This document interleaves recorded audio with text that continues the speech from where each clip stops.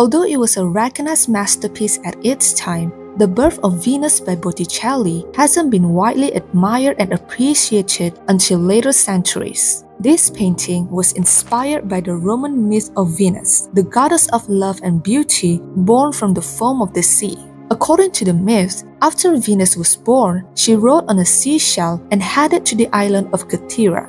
At the center, we can see Venus, who was standing nude in a giant scallop shell representing her birth from the sea, and she is depicted as an idealized beauty, love, and grace. Her serene and calm expression, along with the gesture of covering herself, also emphasizes the beauty of the female body without being too provocative.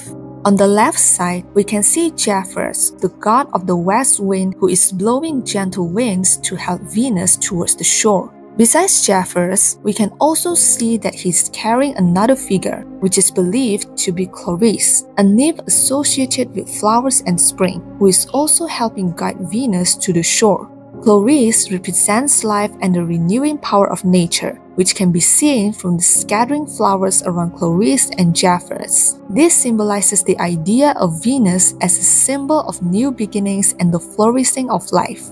Now to the right side of the painting, we can see the Horrors, the goddesses of the seasons. The Horrors are usually depicted as three goddesses, but in this painting, only one Horror is present, which is believed to be Tallow, who represents the season of spring. She is shown holding a floral pattern cloak ready to cover Venus as she reaches the shore. This act of covering Venus represents Venus's transition from the divine to life on land. As Venus is portrayed as a symbol of feminine beauty and grace, many are wondering who might be the muse for this painting. And most people already know the answer, which is Simonetta Vespucci, a noblewoman who was known for her beauty in Florence. It is believed that the goddess's serene expression, flowing hair, and graceful pose are inspired by Simonetta.